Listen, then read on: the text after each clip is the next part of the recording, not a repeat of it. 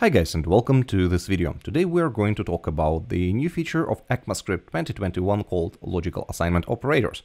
And although ECMAScript 2021 is not really out yet, the proposal called logical assignment operators made it to stage 4, and it means that it's already approved and confirmed, and only thing that it's waiting for is for the new release of a standard, and then it will be included into ECMAScript, and the new release will be ECMAScript 2021.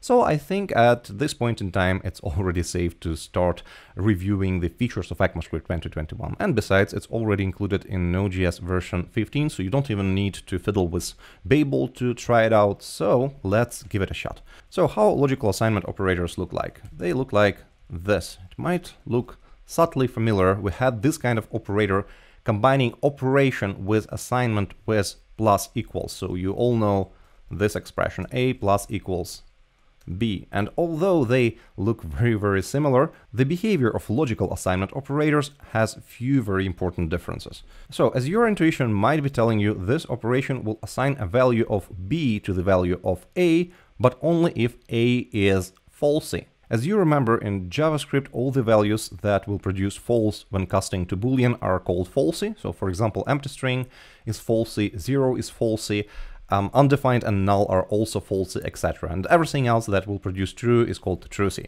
Let's give it a shot. Let's say that a will have a value of 0 and b will have value of 5. Now after this assignment, since a was falsy at the beginning, it will receive the value of b, so the value of a should be 5.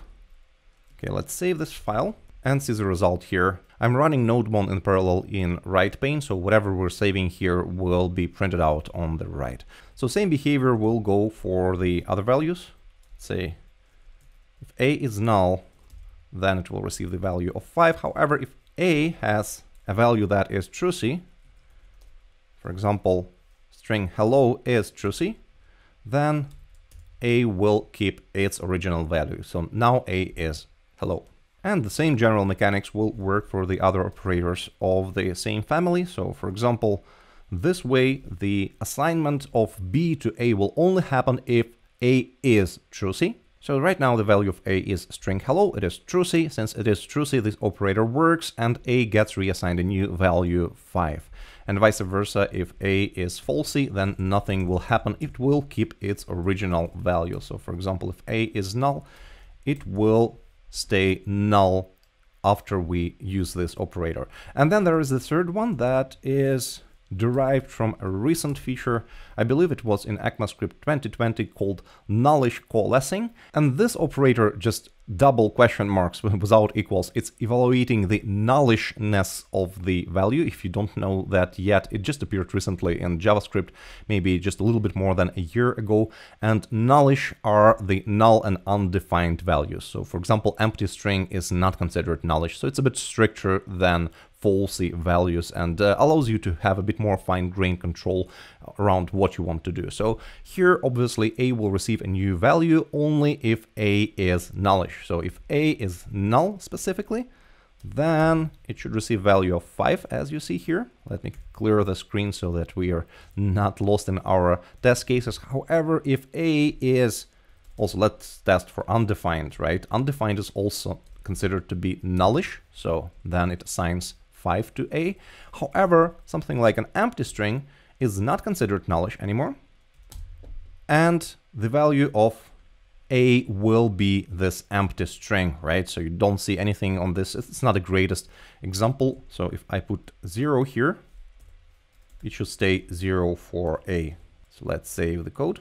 And you see the result. Now you might think that this operator behaves exactly like this kind of operators like plus equals. However, there are a couple of important differences that we will review together right now, and these differences are all about short-circuiting of the operators. So what I mean by short-circuiting? So let's review this expression, a plus equals b. When dealing with this expression, a compiler will evaluate the value of b and then assign the new value to a, even if b was 0, and it will not change the value of a, of course, if it was the numeric value.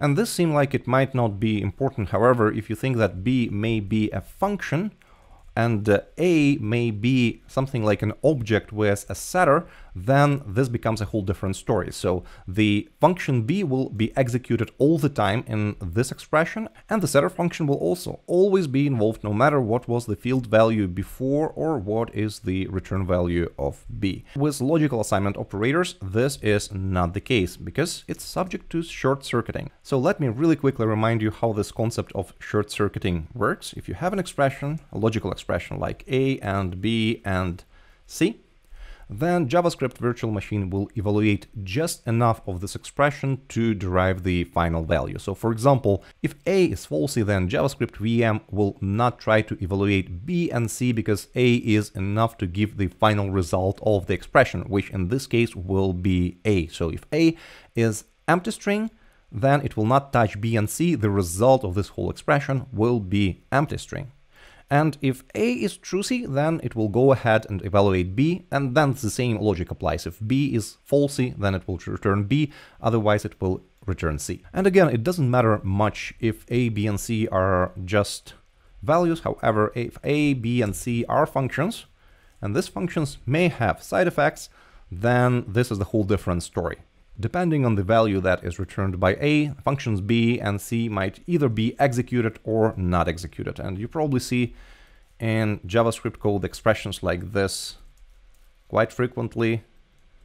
So if A exists, try to call function f. And recently this syntax was replaced by this kind of operator that is called optional chaining. So this kind of syntax is not used anymore. However, you understand the idea. Short circuiting means that you evaluate just as much of an expression as needed to give the final result, and you do not evaluate the other parts of the expression. You do not invoke the functions in that other parts of the expression.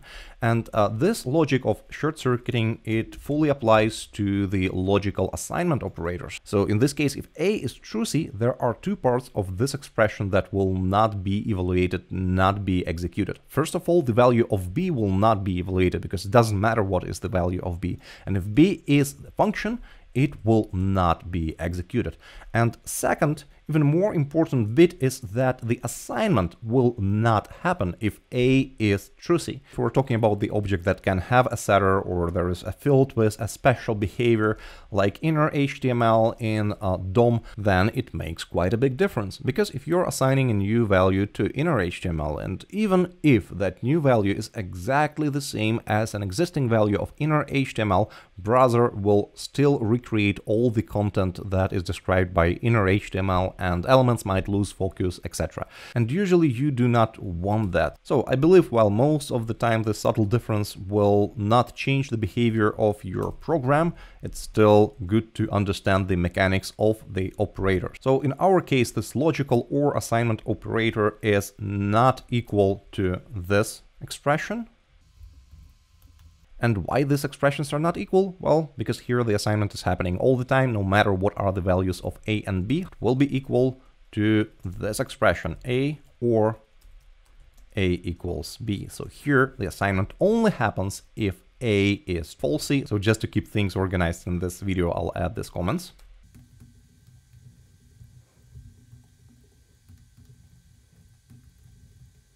And now with all these examples and explanation, I'm pretty sure that you understand very well how these operators really work. So let's recap. We have three additional logical assignment operators. First with or, the second with and the third one with nullish question marks.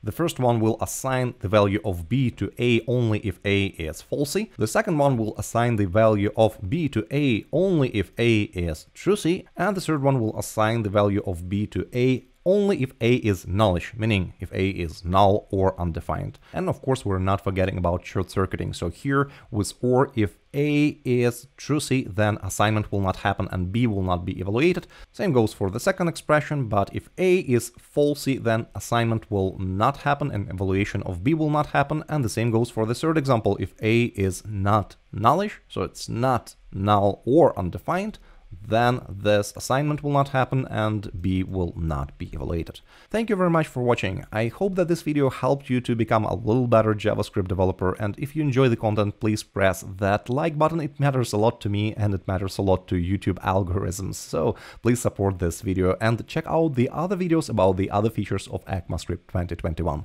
Thank you very much and see you in the next videos. Bye!